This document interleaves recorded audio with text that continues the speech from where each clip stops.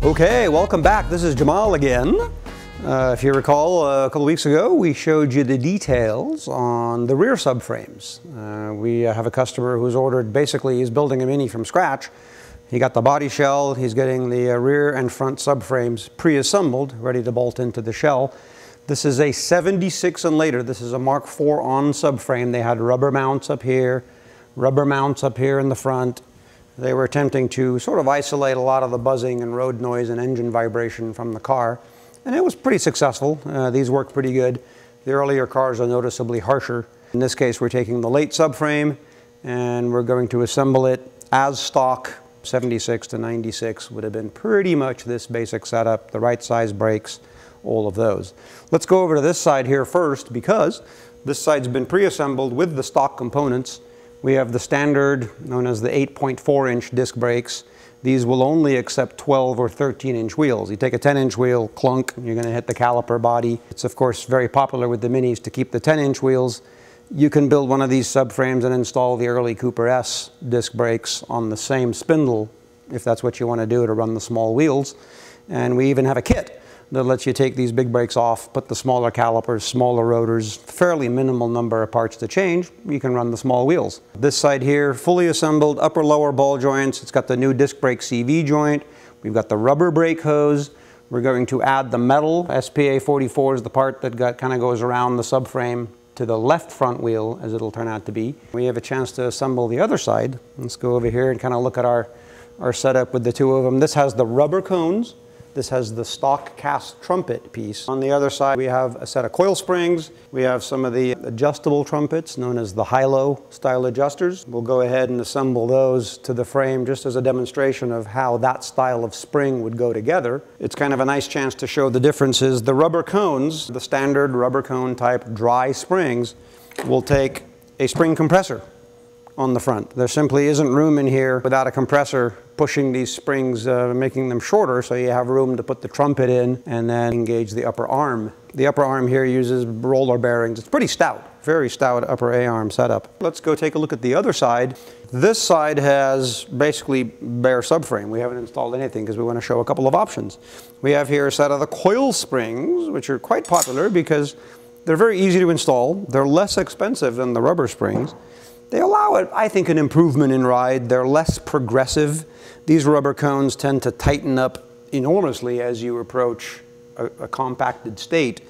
In fact, on the rear, they don't even use a bump stop because these are they're only going to go so far. So the Minis notoriously have that compression where it gets harder and harder until you hit almost a really hard stop. The springs tend to give a more consistent deflection without a lot of increasing progressive rate spring like this. Guys that are racers, our owner Don Racine, having some great success here in recent years. He prefers the competition version of these. You know, they get used to the way the car pitches and slides. The Minis are really, if you watch race video, you can see a lot of four-wheel drifts. A lot of race guys tend to use the hard version. A lot of street guys, we're not really hammering our cars too much. My own car, I run the springs. It's set so low that if I put two people in it, we're going to bottom out. If you look at the stock trumpet, we can see that the height difference here, the way it would sit in the spring, it's about an inch. And you go, well, that's not very much. It's a vast amount. The way the Mini suspension is set up, a small amount of movement very close to the fulcrum. Here's the fulcrum. Here's where the upper arm pivots. Here's where the joint knuckle comes down. You're an inch and a half or so from the fulcrum on this side, which means any amount you adjust here is going to translate into a much larger amount at the wheel. So when you have these adjustable high-lows, I mean, a couple of turns of this makes a very noticeable difference to the ride height of the car. For installation purposes, we're going to turn everything all the way down. These springs just set up in place. The dry type subframes have sort of a collar that's designed to tightly engage the rubber spring. In this case, the coil spring fits a little more loosely inside that collar. You have a little bit of side-to-side movement, but for the most part, they locate themselves within reason. We can see that the lower arm already has the plastic cup joint knuckle, ball joint below that supports the suspension.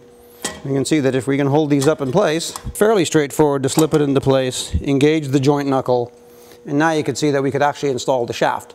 We even need to drop it a little bit. The rubber spring, we're going to have the spring compressor on here to draw it up. With the longer trumpet, will be about an inch too low. to put this in without compressing the spring. In this case, we're putting this stock like it came off the factory assembly line. So we've got the dry suspension. We are going to use a spring compressor, which I've got here. We'll see how I do this with one hand. I might need an assistant to hold that, but I think I can make it work.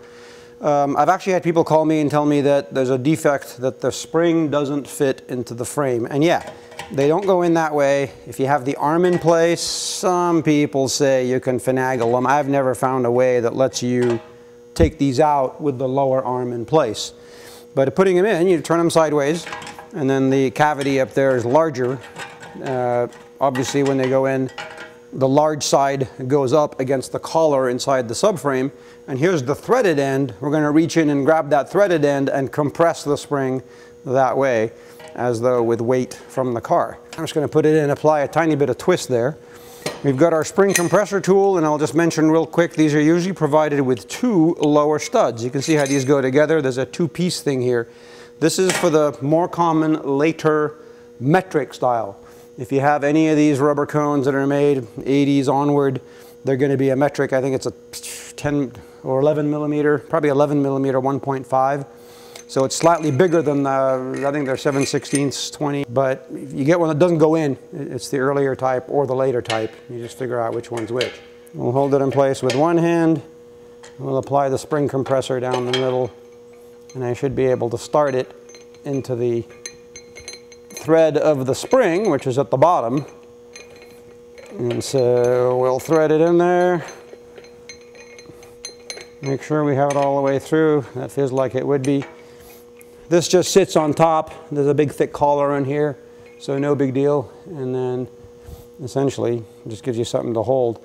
So now as we tighten this up, if we could see this in fast motion, we can see that we've got the compressor tool threaded through the spring. And now as we turn this collar here, while holding that, it's going to end up tightening up that spring into the subframe, giving us the room to install the trumpet and eventually the upper arm.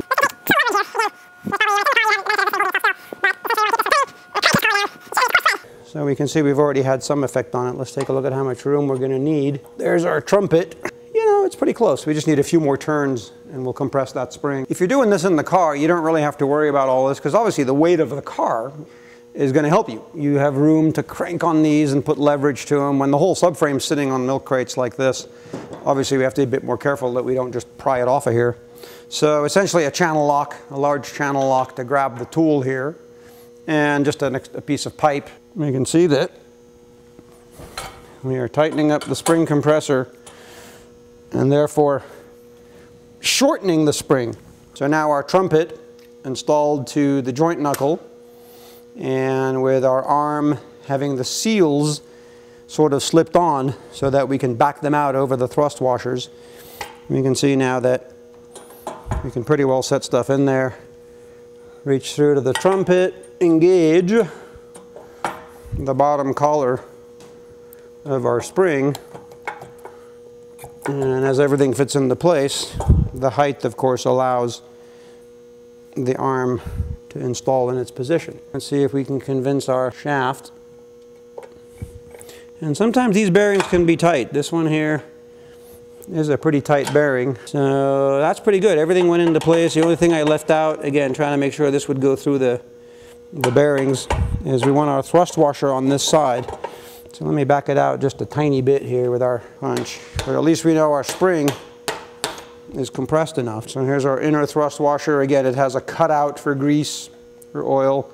That's going to face in to provide a nice smooth pivot point. And slip it onto the shaft. Be able to, all right, so the thrust washer is mostly in, but we're having a little.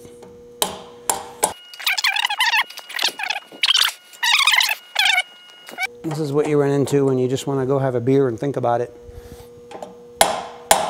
We sort of muscled this thing to tighten up this spring compressor, but usually if you have this in the car, no issue at all. The car's not going to turn out from under you as you're tightening up the compressor. But we hung on to it, we got some leverage. We've compressed the rubber cone spring, and you know, I can confirm right here that if you're using new rubber cones, you will need a spring compressor. I do have the pin with its thrust washers in place.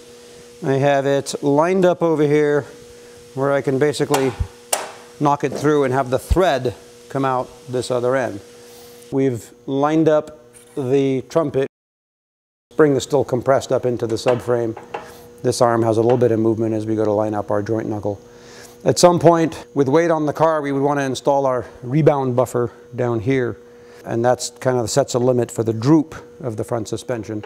We may well have to actually crank that a bit more to lift it into place.